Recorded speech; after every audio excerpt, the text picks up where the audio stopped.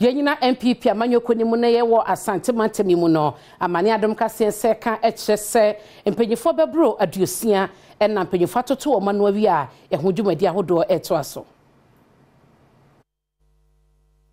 He declared his intention in writing, and he appeared before the committee and told the committee that looking at the terrain and the tension in there, he is ready to step down so as to reduce the tension and support whoever would be elected as a candidate for the constituency. On that score, he was not part of the balloting. He served me with a copy of his intention to. He served the committee chairman, he served national, and the committee heard him.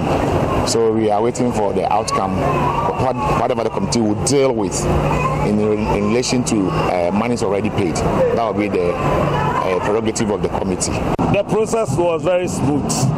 We all have to understand that NPP is a democratic party, and as such, when we came, we were made to pass through the usual rules and regulations governing primaries. I'm number 3.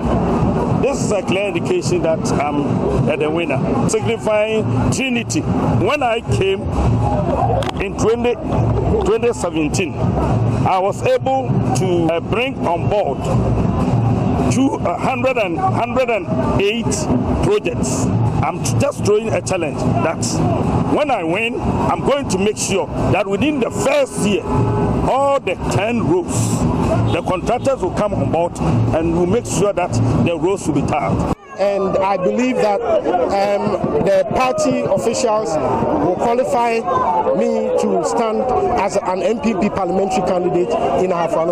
Delegates will vote for Kofi Frimpong because what I am doing in Ahafo, I don't think, as they say, has ever happened in Ahafo.